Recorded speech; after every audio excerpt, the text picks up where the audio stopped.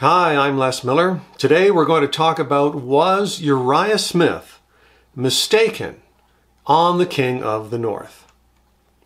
And we pray, of course, that the Lord will be with us. Let's have a prayer now. Dear Lord, talking about a topic that some people in the Adventist Church see one way and others see another. So we just want to add a prayer here that your Spirit will be with us for another short, quick video that hopefully gives people something good to think about. In the name of Jesus, I pray, amen. Back in 1996 and 1997, my wife and I had the privilege of being part of a project to plant a church about an hour and a half's drive away from here, Mountain Sanctuary, Seventh-day Adventist Company in Canmore, Alberta, Canada. And another great thing the Lord did at the time, He brought in a conference president from the Manitoba, Saskatchewan conference and his wife, who had just recently retired and moved to the church, to the town rather, and became a member of that church and made a very valuable contribution to the overall project. Now, I remember one time, this particular gentleman, Lester Carney was his name, and he told me a story about how in the early 1900s there were two camps in the Seventh-day Adventist Church who did not agree on who the kings of the North and the South were in Daniel chapter 11. Now, James White had one side, the king of the North was the Pope, and Uriah Smith had the other side, it was the Ottoman Empire, somehow, some way. So the story goes on, World War I happens, people in Uriah Smith's camp, they think this is it, start evangelizing like crazy, and then when the war ends, what Lester told me was that in 1919, apparently, membership in the Seventh-day Adventist Church actually went down. One of the testimonies to individuals, delivered most likely in oral form, was addressed to James White, a reproof for his course of action just before the combined camp meeting and general conference session. He and Uriah Smith held conflicting views on the prophecy of the King of the North, pictured in Daniel 11, and the power presented in verse 45 that would come to his end with none to help him. White, in his Sabbath morning address, September 28th, in the newly pitched camp meeting tent, countered Smith's interpretations. He felt that Smith's approach, indicating that the world was on the verge of Armageddon, would threaten the strong financial support needed for the rapidly expanding work of the church. Ellen White's message to her husband was a reproof for taking a course that would lead the people to observe differences of opinion among leaders and to lower their confidence in them. For the church leaders to stand in a divided position before people was hazardous. James White accepted the reproof, but it was one of the most difficult experiences he was called to cope with, for he felt he was doing the right thing. At no time did Ellen White reveal which man was right in the position he held. That was not the issue. The crux of the matter was the importance of leaders presenting a united front before the people. Now this, of course, provides us with a great lesson on the dangers of speculation. Some prophecies are what I like to call multi-level prophecies, and they have elements of them that are applicable to every generation. Matthew 24, great example. But a lot of prophecies, of course, are very date-specific.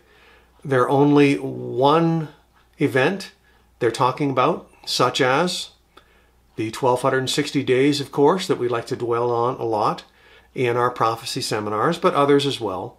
And so they can only be completely understood when they are, of course, completely fulfilled, though people in other times may be able to get some sort of lesson out of the experience, they won't be able to figure out exactly what's going to happen beforehand. And again, speculation can just lead to mistakes. The way I like to say it, God is only going to fulfill His word. He's not going to fulfill your embellishment upon His word. And that's a problem, of course, that's happened in every generation, hasn't it? So what I want to say today is in harmony with the quote we heard from the Ellen White biography, but I'm not really trying to give anybody a rebuttal rather than a suggestion, a question. Hey guys, what do you think about this? But you pray about it, you study for yourself. And I wonder, is this the reason why we don't really dwell on Daniel 11 in our prophecy seminars? Just in case, maybe we might make the mistake of speculating again. There's some things I'd like you to consider. I've got an old copy from the 40s of Uriah Smith's Daniel and the Revelation here. I'll be reading from it a little bit later. I have read it. I have really been blessed by it. There are the vast majority of what's in here, of course, I do agree with and support and understand. And a lot of my understanding of prophecy has been helped in a big way with this book, along with Ellen White's books. The simplest explanation for the kings of the north and the south. Once Alexander the Great had done all this conquering, and he left his empire to his 4 generals, after a while, eventually, it came down to just 2. And whoever was in charge of the land from that point on, that was generally north of the king of Judah, or rather the nation of Judah, was the king of the north. Whoever was in charge of the land, generally south of the king of Judah, rather, was the king of the south. So, even though we transitioned from the Greeks to the Romans to the Europeans to the modern world, there's always been this kind of dichotomy. And this is what Daniel 11 is all about. Church history is essentially a repeat of Old Testament Israel's history with parallel equivalencies. Comparing the time of the judges to the time of the early church, we see no central leader, no hierarchical system. However, when Israel sinned and asked for a king, that parallels the establishment of the Bishop of Rome as the head of the church, just as Judah and Israel split in 2, so we had a split between Catholic and Orthodox. One could essentially draw loose parallels between the Protestant Reformation and the return of the Jews from Babylon as well. Now, we go with Daniel 12 and verse 1. At that time Michael shall stand up, the great prince who stands watch over the sons of your people.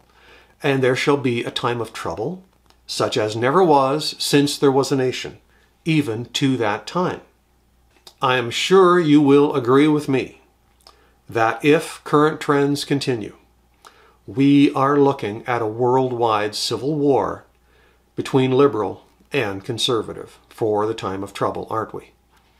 On the liberal side, we have Hollywood, the media, the intellectual elites, and the support they give for all these one-issue groups, these one-issue causes, anti-racism groups, feminism, LGBTQ2+, keeps growing, environmental groups, animal rights groups, everybody who wants to change the world but is doing it according to their own power and strength, not according to God, and according to the principles of the French Revolution.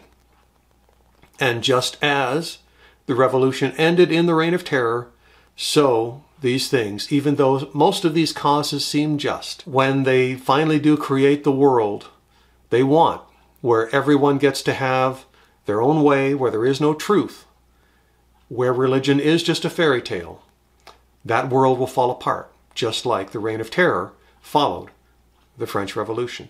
Now, of course, on the other side, what do we have? Conservative, traditionalist, politically motivated evangelical Christians, especially in America, the ones the media calls the religious right. So how do the kings of the north and the south play into this current trend? Well, let's get Daniel 11 and verse 40. At the time of the end, the king of the south shall attack him, and the king of the north shall come against him like a whirlwind. Think about this other story I read once, and if there's anybody who can help me confirm this story, I have not read Josephus, but I've got a copy here. This book is too big for me to find the actual story itself, but I heard once that at the fall of Jerusalem in 70 AD, the Romans were outside laying siege to the city, and for that period of a couple of years, as this was happening, there were 3 warring factions of Jews inside the city, each fighting against the other. And more Jews actually died at the hands of other Jews than died at the hands of the Romans. Now I'm wondering maybe if this is the reason why we're not told exactly who the kings of the north and south are. You see, every other system of interpreting prophecy within and without Christianity, that includes all the popular books you see and the popular movies in mainstream churches. That includes things like people who are into Nostradamus. They're all looking for some sort of political battle. And of course, that's the theme of a lot of post-apocalyptic science fiction films, isn't it? Somehow, some way, 2 groups fighting against each other. And it's a principle of human nature that if your heart is in this world, if you're not right with God, when you face death, somehow, some way, you're going to engage in some sort of last-ditch struggle to get what you want out of this life, to get your own way. And isn't that what the time of trouble is going to be for the wicked? But you see, this whirlwind in Daniel 11:40, to me, that speaks of great anger, great fury. And it seems to me that it's kind of like this attack is going to be like the Romans outside the walls of Jerusalem and within the church, within Western civilization. Suddenly, the mainstream church is going to be led astray by this fury, and then the mark of the beast will come. But you see, this is where Adventists come into play. Our message is different. We'll know this world is about to be destroyed, and we'll be offering it one last chance. We'll be saying, this is your last chance to go to heaven, to be with Jesus. And our job is not to take one side or the other in this battle, but to offer people the seal of God, to offer them the way out. What really is the seal of God? We like to show the elements of a legal seal in the 4th commandment. But really, it's more than that. Our sealing begins when we accept Jesus and are born again or converted. The next step is the sealing of the entire law in our hearts through the Holy Spirit. Then the Sabbath becomes the sign of the overall process. So the seal of God is really a complete commitment to Him. Think about Revelation 10:6, where it says, time no longer. Now we know that means no more prophetic time. In the last 7 generations, we've been in a holding pattern, waiting for the second coming. Now here's where I will read you. Daniel and the Revelation, page 505. We're going with Revelation 9:12. One woe is past, and behold, there are 2 more woes hereafter. And here is Uriah Smith's comments on the 6th trumpet. The first woe was to continue from the rise of Mohammedanism until the end of the 5 months. Then the first woe was to end and the second woe begin. Now again, I get a lot out of this book. That's how I learned that Revelation 8 and 9 are talking about the Muslims. But he clearly said, second woe is along with the first woe. In other words, the Muslims are both woes. But think about it. Revelation 8:13 has 3 woes. But where is the second woe? It's in Revelation 11, which of course is the French Revolution. So how can that woe be the woe that Uriah Smith thinks it is? Unfortunately, he is mistaken on this. And this was some speculation on his part. And what about the third woe? Here's something interesting. Revelation 12:12, it's in there. But it's not really tied to any one event, is it? So this time of trouble, somehow, some way, will factor in both Islam and secular humanism, which is what the French Revolution turned into. It's not tied to either prophetic event. Let me give you an example of the holding pattern we've been in. You know from the story of Josiah Litch and his interpretation, very similar to Uriah Smith's about Revelation 8 and 9, that August 11th, 1840 was the day the Ottoman Empire essentially ceased to exist. It lost its power in a practical way. It didn't actually cease to exist until the 1920s. And what was happening just as the Ottoman Empire was fully fading away? Communism rose in the Soviet Union. And what happened after the Soviet Union broke up? We had the Gulf War, and now with the presence of American troops on Arabian soil, Osama bin Laden and others like him see it as some sort of abomination, some sort of fulfillment of Muslim end-time prophecy, and they decide they want to put every American to death. And then what happened after Osama bin Laden was killed? Suddenly Russia, still under somewhat of an anti-American influence from the communist era, doesn't want to be our friend anymore to the West. Well, do you see what I mean? The West has always had one enemy to face, but it's flipped back and forth between radical Islam and communism. But here's where I want to really take this conversation into a direction that I think is very important for the Seventh-day Adventist Church. That attack does not necessarily have to be on the physical city of Rome itself. You see, we're not thinking big enough. But when you consider in Daniel 9, 26 and 27, some parts that we really don't dwell on, that don't tie to the time aspects, but talk about abominations being determined, and desolation, and consummation of the desolation, and the end of the war. Again, that's not really tied to any one event. But what it tells me is that after 34 AD, that land, known as Israel, became just normal land. The focus was supposed to be on heaven. We were supposed to follow Jesus by faith up there and stop dwelling on that land being some sort of special land. I remember when I became an Adventist, I got rid of a lot of my secular music. I replaced it with Christian music. There was one song I listened to. It was a song that I loved to listen to called "Wherever You Are Is Holy Ground." And that's true. So that land is no holier than your own backyard, which means, again, the conflict that we had in the Old Testament was taken to the next level. So it's not tied to any one country. Okay? So I submit to you on this thought that the King of the North is not just the Catholic Church. It's the entire Christian West, the so-called Christian West. If we're going to say so-called Islamic State, the Christian West has been so corrupted by secular humanism. It's not really Christian anymore. But what is the King of the South? It's not all of the Muslims. The 80% that are moderate Muslims, they're like the Samaritans, the modern version of the Samaritans. It's the radical Muslims, but it's not any one set, like ISIS, like Al-Qaeda. It's all of them together. Revelation 9:16.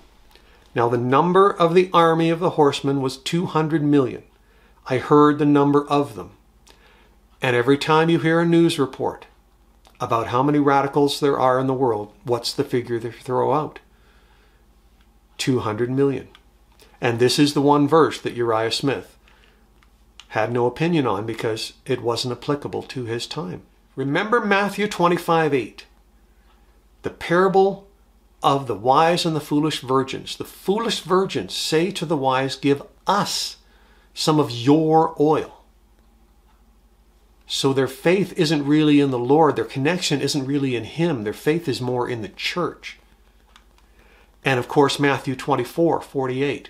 Two sets of servants, two sets of believers in Christ. One thinks the second coming is being delayed and begins to smite his fellow servants. Now that sounds like a mad scramble, doesn't it? As the world is ending. Trends in motion may change. I may be speculating. Wait and see.